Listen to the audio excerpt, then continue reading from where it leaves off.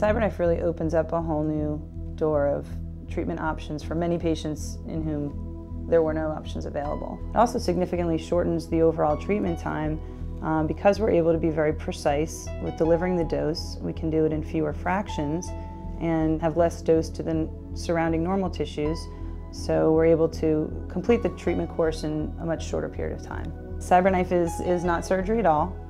It does not involve any cutting, despite its name. It is completely non-invasive, and so it's akin to surgery because we're delivering very high doses of ablative radiation, trying to cut, if you will, without cutting.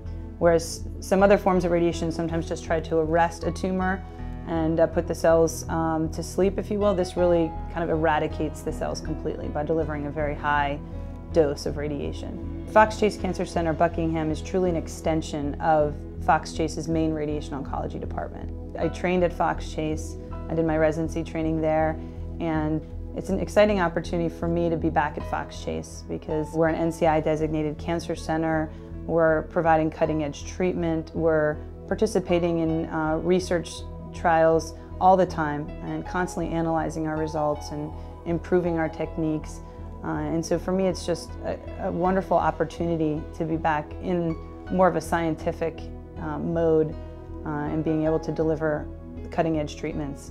And to be able to do it up here in Bucks County is really exciting.